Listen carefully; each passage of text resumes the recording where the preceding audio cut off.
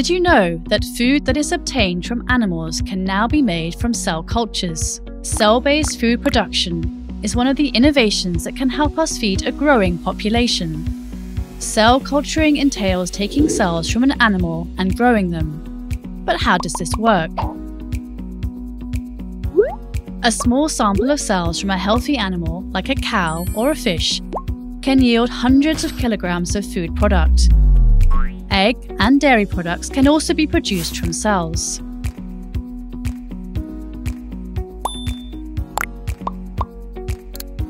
The cells are grown under controlled, hygienic conditions in a device called a bioreactor, which mimics the body of the animal.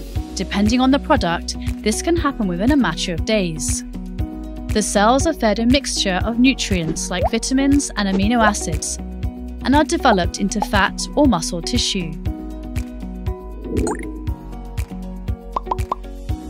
When the cells are ready, they are taken out of the bioreactor.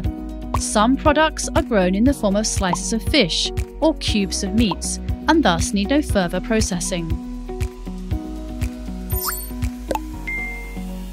Cell-based foods can be mixed with other ingredients to make the final product before they are packaged for the consumer.